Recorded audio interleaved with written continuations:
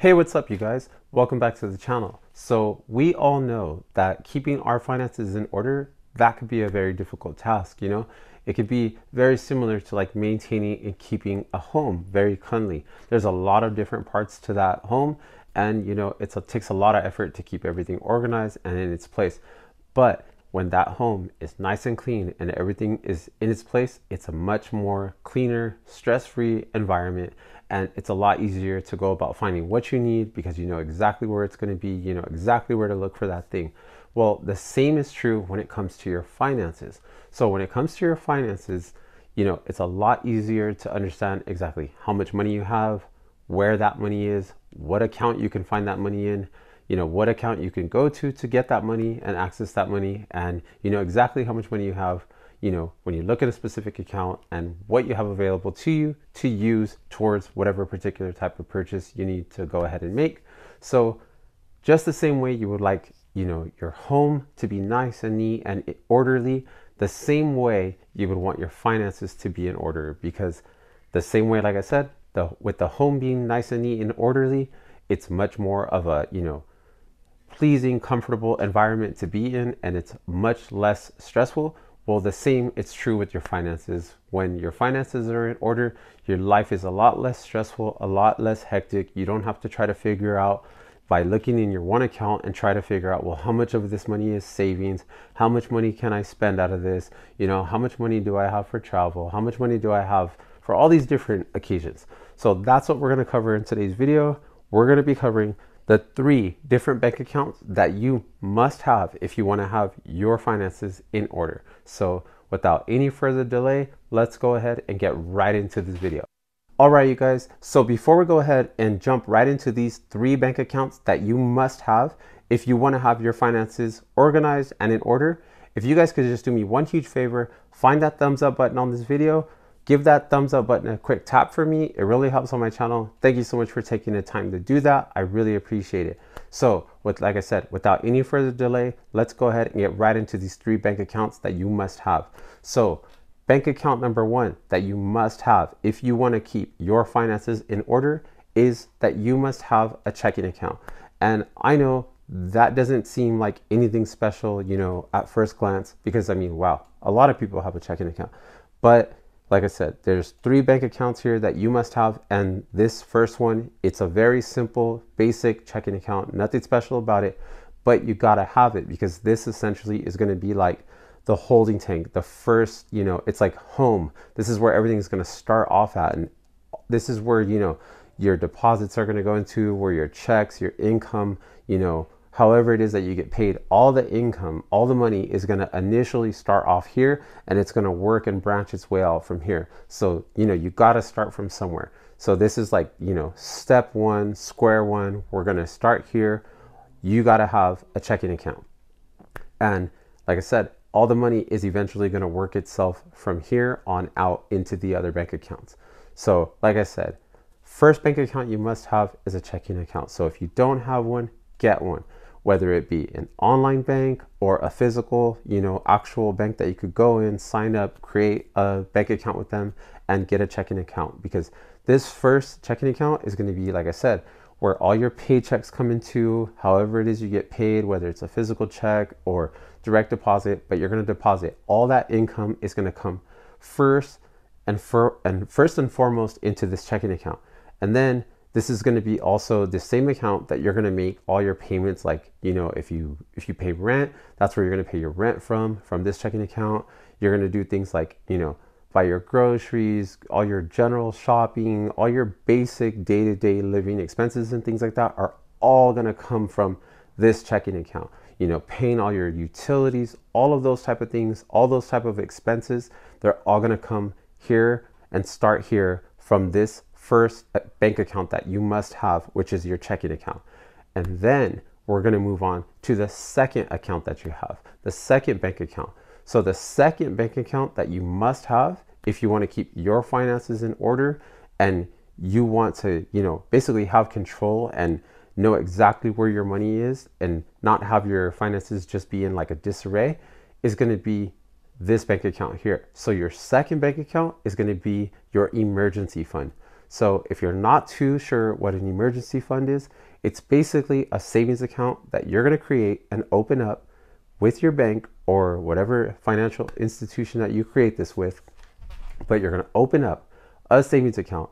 And like I said, this savings account is going to be for your emergency fund. So what is an emergency fund? An emergency fund is basically funds or money.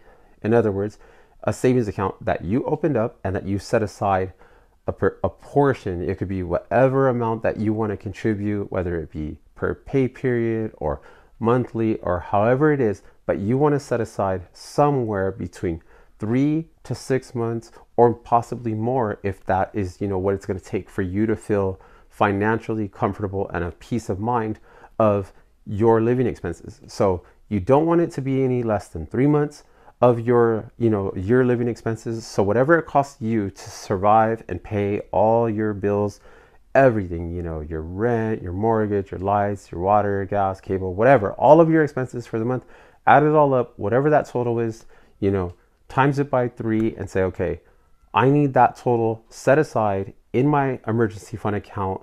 And you want no less than 3 months. Maybe you want to aim for about 6 months. If you're really extreme, you might say, hey, I want, 12 months saved up of my living expenses inside my emergency fund account in case some large type of expense comes up. Maybe it's something like a job loss.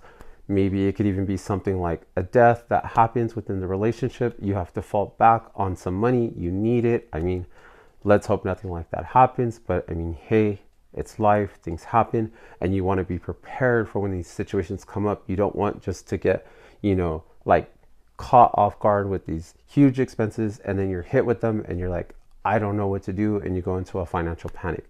That's what this emergency fund is for. It's for emergency type situations where you have this bank account to fall back on, and it's like your insurance. It protects you in these, in this financial way. So when these large expenses pop up, because it's inevitable, it might not be like a death, but it could be a huge medical bill. It could be, anything. It could be replacing a transmission. It could be replacing, air conditioner unit at your home. It could be replacing a vehicle, whatever type of expense it could be. But when that large expense comes up, because it will come up, you won't have to panic. It could be a job loss, whatever it is. But when that large expense comes up, you have the finances available to you. You have the money available to you. It's just, a bank account click away from being able to transfer that money to your checking account. Now you're able to tap into those funds, and it's like that thing that on the surface, or maybe to someone else who's not financially prepared with an emergency fund, it would be like a catastrophe. It would just be like a financial disaster for them, and it will cause them, a lot of stress and a lot of pain and a lot of grief. But for you, having an emergency fund, having those funds to be able to tap into, and that you're prepared for a situation like this, it would be like it's not a problem whatsoever. So this second bank account, it's huge, it's massive. I couldn't stress this enough. Make sure that you get a savings account that you open up, and that this savings account is specifically set aside for your emergency fund. That's this second bank account that you must have if you want to keep your finances in order and be organized. All right, you guys, so we're at the third bank account that you must have if you want to keep your finances organized and in order. So for this third bank account is basically going to be a bank account that you open up separate from the other two bank accounts that we already talked about in this video. And in this third bank account, the purpose that it serves is that in this bank account, it's specifically going to be money that you contribute to this bank account separately and set aside, like I said, from those other two bank accounts. And the purpose of the money that goes into this third bank account is going to be that this money is specifically put in this bank account for the purpose of things like travel, like, for you to go on vacations, or maybe it's going to be for like something like a large purchase that maybe you want to make. Like maybe in this bank account, you want to contribute money, to be your down payment for like a home, or maybe even like a down payment for an investment property, or maybe you want to buy a car all cash, some type of larger purchase that you're not going to be able to just, make on a weekly basis, or just basically that you wouldn't be able to pay out of your checking account, So you don't want this money to be tied up or mixed in with your emergency fund account. You don't want this money that's in this third bank account to be tied up and mixed up with your basically your checking account, because that's going to be like the money that you're going to spend on a monthly and weekly, and pay period basis. So this third bank account is going to be more of like your financial goals slash, short-term, long-term financial goals that you want to accomplish. Something that basically costs a little more money than the normal thing. It's not some small purchase. You're not going to go to Walmart, or you're not going to go to Target, or just down the street to some retail shop and just go ahead and buy this thing, for $100-200. This is going to be something that's going to cost you significantly more money, and it's going to require that you save up to go ahead and purchase that thing. So we want to go ahead and create a separate bank account specifically for these larger type purchases or these larger type financial goals that you're hoping to accomplish. And that's the whole purpose of this third other bank account, is that we want to set aside a portion of your income into this third bank account. And you're going to need this third bank account, so that way all your finances are in order. You have one account where essentially you're paying all of your bills, everything that you need, all your utilities, mortgage, rent, all that, food, groceries, everything. It's all coming out of that first bank account. Your second account is your emergency fund. This is strictly for like a true emergency type situation, like we mentioned earlier: job loss, death, major repairs, something that's going to cost you a lot of money that you're not going to be able to just say, hey, like, I don't have all these thousands of dollars just, coming from my next paycheck that I could just, basically devote to like going ahead and, paying for this large expense. So while things are going good and you're not having a problem, you're setting aside money, basically preparing for the future when some large financial event comes up.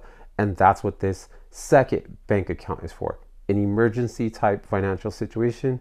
And you're keeping this organized by having a separate account solely for these emergency financial type situations. So that's bank account number 2.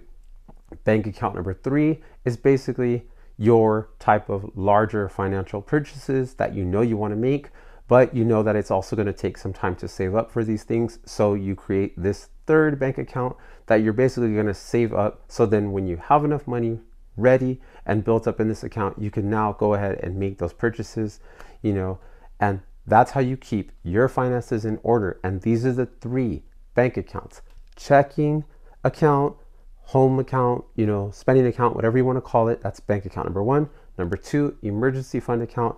And then the third one, you could just call it like travel, vacation, large purchases, whatever name you want to give that third account. But basically, this is stuff that you need to save up for and buy once you have enough money to go ahead and make that purchase. That's what this third bank account is. So these are the 3 bank accounts that you must have. These 3 bank accounts, you must have these if you want to keep your finances in order. So now you guys know what 3 bank accounts you must have if you want to keep your finances in order and be organized, because you do not want all this money all mixed up and just clustered in one bank account, because it's going to be a big mess. You can't tell what's what. You can't tell how much money you have for what thing. And it's just a big old financial mess. And I know you don't want that. So I hope this video was helpful for you guys. If you do not have these 3 bank accounts, be sure to go ahead and open up these 3 bank accounts so you can have your finances and your money in order. Thank you guys so much for watching. If you're not already subscribed, go ahead, smash that red subscribe button, hit the like button on this video if you have not already, and I will catch you guys in the next video. Thanks so much for watching.